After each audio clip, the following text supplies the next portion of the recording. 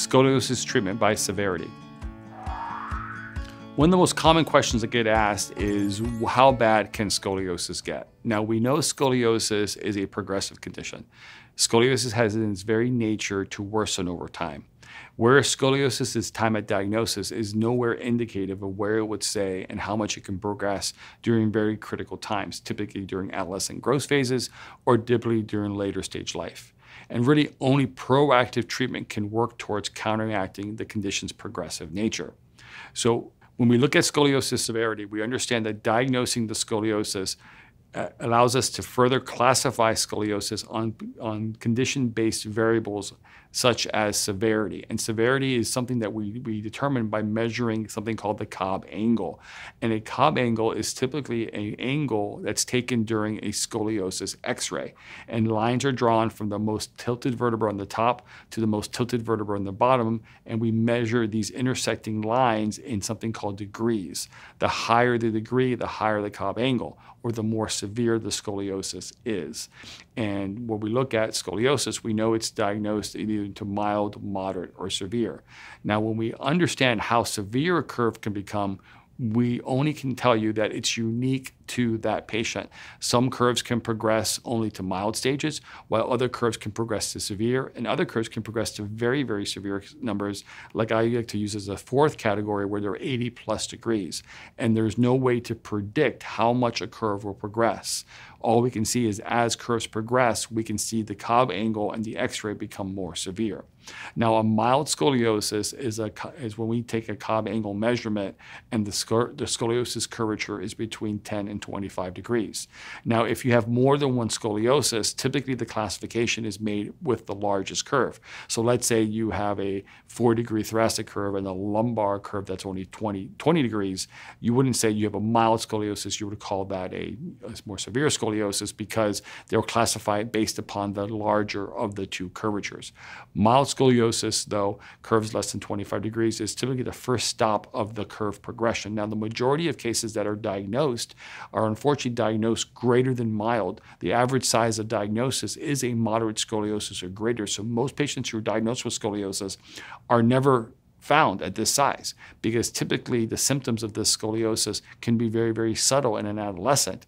And adult patients may have pain as a result of their scoliosis of this type of curve, but many times they may not, so they may not feel it. But however, in adolescent cases, while they're growing, the only thing they're going to find is postural deviation. But in mild scoliosis, this is the best time to treat scoliosis, because when curves are mild, they're more flexible, the curves are less severe, there's less rotation, there's less postural distortion. So we know conservative treatment can have a very positive effect on this size curve, and we can get very significant results at this size curves. Normally, we can reduce curves based upon a percentage of the size of curve. So smaller curves can reduce a greater percentage than more severe curves. In addition, if we take a 20-degree curve and reduce it to 10, we've taken down this curve down to 10 degrees. However, if a 20-degree curve progresses to 40 and then we treat it and we reduce the same 10 degrees, now we're at 30. That's a 20-degree difference in the exact same person. So early treatment typically means much better results because curves are flexible, they respond better. So if we're ever going to treat a scoliosis, this is the best time. However, traditional treatment takes this size curve and does nothing. With mild curvatures, they recommend no treatment, and they just let curves continue to progress over time. And as these curves progress, they can move into the moderate stage. Now, in a moderate scoliosis, the angle is measured between 25 and 40 degrees. And between 25 and 40 degrees, you have this 15-degree window where they call it moderate scoliosis. Now, this is the most common size of diagnosis for scoliosis, and this is where we tend to see more significant posture changes in children. We tend to see uneven shoulders, uneven hips, development of rib arcs. In scoliosis in adult patients, we tend to see more pain or more symptoms associated with a moderate scoliosis because the curve has become compressive in the adult form. Now, conservative treatment options here are designed to reduce the size of curve. Our goal is to reduce the curve, and we use it using a combination of different therapies: chiropractic care, physical therapy, corrective bracing, rehabilitation, home therapy, scoliosis-specific exercises, neuromodulation, neuromuscular education, traction, vibration to try to reduce the size of scoliosis. In traditional approaches, in moderate scoliosis, most patients are left untreated, meaning they don't do anything. The curve isn't big enough to consider any type of surgery. And the only exception to this, it will be an adolescent case while they're actually growing.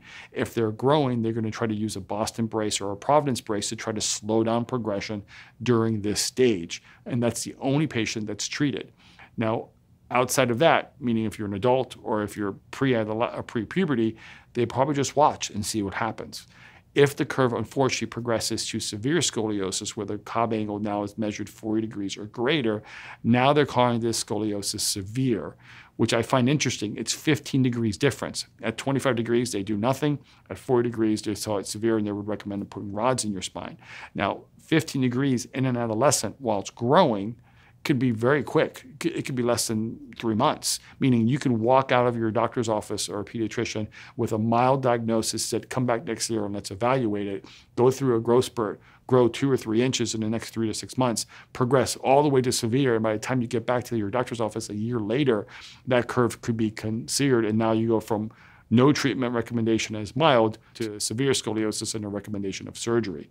At the severe level, postural changes tend to be relatively significant for most adolescents, but it's not always that way, meaning if the patient has a relatively significant scoliosis, but they're very balanced, they may not look posturally as bad as somebody who has a smaller curve that has an unbalanced curve. And for adult patients, more severe curves can be more significant pain, more significant dysfunction as a result of their scoliosis. Untreated severe scoliosis can lead to more significant complications like digestive issues and other types of functional issues like lung impairment. But we don't know exactly when that would happen, meaning some patients it could happen earlier at 50 or 60 degrees. Other patients it may never happen until they hit 100, 120 degrees. We don't know exactly. It's unique to that person. The only way to know if there's any type of other type of functional issue going on is to have those systems tested. But in the traditional scoliosis treatment, once the scoliosis becomes severe, there's really only one option to try to treat the scoliosis, and that is surgery. And that's when they do spinal fusion, where they fuse the spine together to reduce the size of scoliosis and sacrifice function of the spine by making the spine straighter, but by reducing function. And normally this is recommended if the patient is still growing. In the adult form, they may not recommend scoliosis fusion so quickly because the long-term results or the prognosis for patients to recover from scoliosis surgery in the adult form has very mixed results. So they may not. They may see what tends to happen.